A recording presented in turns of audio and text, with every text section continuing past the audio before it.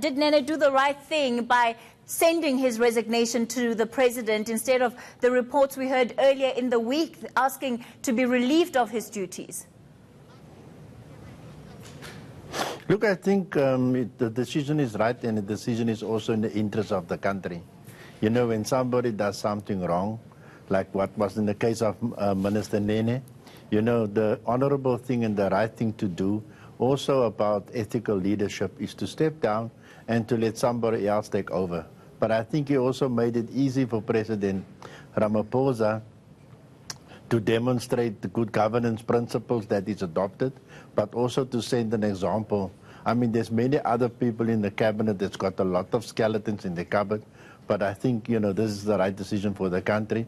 Specifically, that is the Minister of Finance, because we need to stabilize the economy.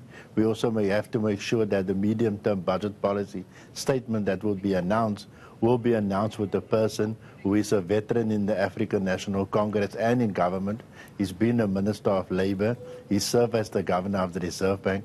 And I can't think of somebody more qualified than him to take over as Finance Minister. Dennis, of course, the quagmire the president found himself in terms of having to make a decision on Nene's future has pretty much been decided for him through this resignation letter. You said he made things easy for the president. Does this then still deal with the question of the president's own credibility and commitment to a new dawn? Yeah, look, I think the president's commitment and the statement that he delivered at the Job Summit on Friday, we made it very clear that under his guard there's going to be consequences for politicians, for leaders, whether it's at local government, provincial or national government. And this is now quite clearly that this case has made it easy for him to make a decision because the person resigned. But we have also seen in other cases that the president is prepared to put his foot down. If you look at the case with Tito Mboweni, when he didn't want to resign, the president decided to kick him out. So from our side, we believe it is quite important that we must focus, all South Africans, whether in the private sector or in the public sector, must focus on good governance, that we must ensure that, you know, when people make mistakes or people get caught, you know, in terms of corrupt activities, that those people must be dealt with so that we set an example for other people that's following in the footsteps. But Dennis, what about those people who don't have the same inclination as Nhlanhla Nene does, who don't have perhaps the same standards by way of resigning? You know, you've spoken about some of the cabinet ministers who still have issues hanging over their heads. The fact that the president has not to date taken a stance in terms of getting rid of those ministers, surely that must say a lot about him. Yes, look, but but you must understand that he took over, you know, when the NSC of the ANC decided to remove Jacob Zuma from presidency. And he was now trying to also at the same time in his own party to preach unity, but also outside the party to deal with the economy that is very, very weak. And this situation, I concur with you that they gave him a bit of an easy pass because Minister Nene resigned. But I think after the elections, you're really going to see fireworks. And I think he's laying the foundation through the Job Summit and also now through the Investment Summit that's coming to lay the foundation to say that the economy is important.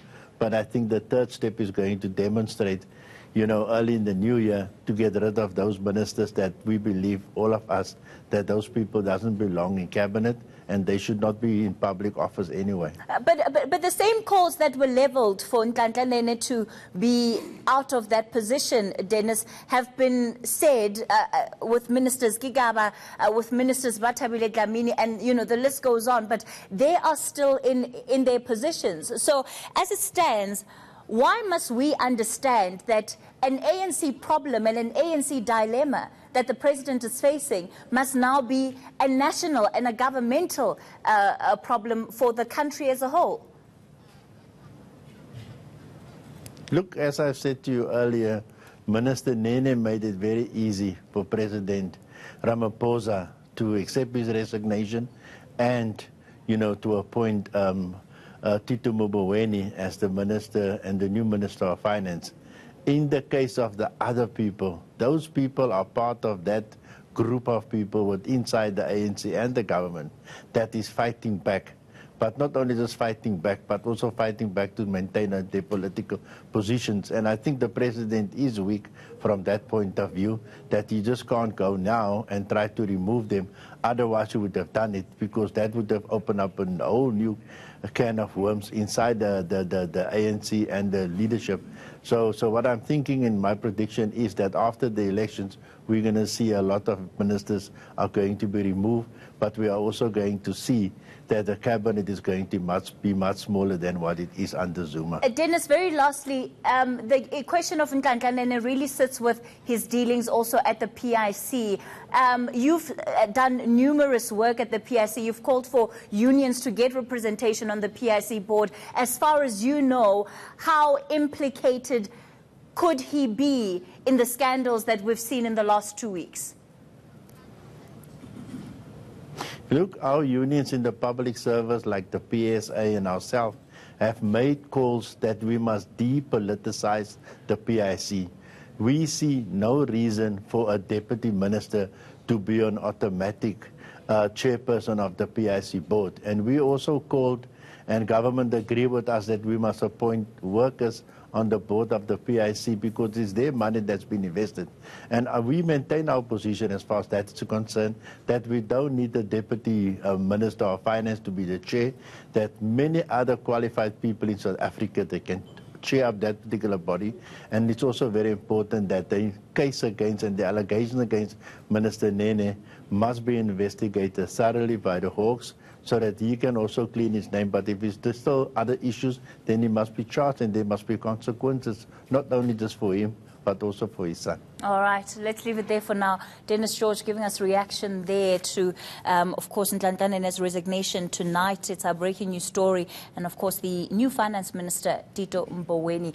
Annika Larson was tracking that development for us.